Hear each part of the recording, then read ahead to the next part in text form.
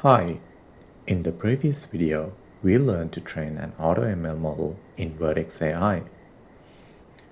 In this video, we'll see how we can deploy this model so it can be used through REST API calls. When you develop a model, you will typically need to serve the model by enabling it to accept an input payload sent in an API request. That's what we'll do here. First, make sure you are in the correct project and go to the Vertex AI service. Let's recap what we've done so far. We created the Vertex AI dataset and then trained an AutoML model on that data. Now we will learn how we can deploy our model. Go to the endpoints and click Create Endpoint.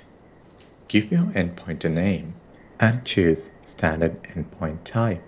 When serving a model, there's two options for an endpoint: a public endpoint or a private endpoint. The decision depends on how you want users to access the model predictions. For example, if you're providing an ML service to developers, you might need to expose the model through a public endpoint where users can make API calls directly. On the other hand, if you're only using the model to power a product feature, only the backend needs access to the model. Users don't need to call it. Then you can make it private and only give the required backend services access through a virtual private cloud. Next, add the model you trained to the endpoint. Note the traffic split option. An endpoint can host multiple models. For example, if you need to run an A/B experiment or want to roll out a new model slowly, similar to a canary deployment, you can split traffic between models using this option. Since we only have one model, we'll set it to 100. The deploy will take a few minutes. Underneath, this endpoint is served through a load balancer, meaning that it can scale up to serving large number of requests per second using multiple compute instances behind the scenes.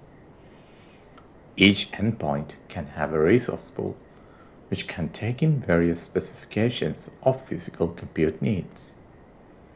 If you deploy the endpoint through the Vertex AI Python SDK, as opposed to using the console, like here, then you'll have the option to specify minimum, maximum capacities, types of instances, and hardware accelerators such as GPUs that you want to use. Once the model is deployed, you'll see the status turning green and saying active. If you go in, you can see the model is deployed within the endpoint. You can go in and have a look at the format of the sample request you need to send in order for the model to make a prediction. Now you can use this model to send an API request. You can go in and have a look at the format of a sample request you need to send. Vertex AI also provides a nice little playground for you to quickly send requests and make sure things work. You can access this through the Deploy and Test tab.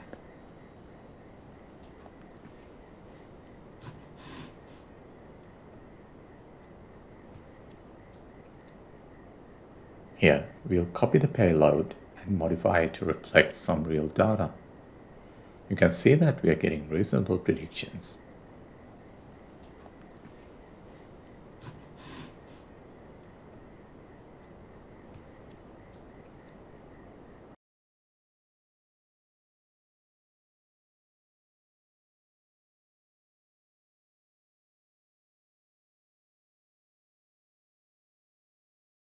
Let's also make an HTTP request to make sure we can access this endpoint from outside. We'll use PowerShell and use curl to make a request.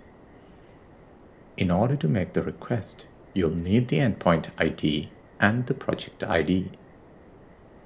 Note that I'm using a Linux environment within PowerShell. You can access it by typing bash and pressing enter. You should see the word base appearing before the prompt. Great, we're getting valid outputs from our model. You can also see the actual requests per second in this nifty graph shown in the endpoint dashboard. That's it for deploying a model. In the next video, we'll wrap up and clean up the resources we created during this project.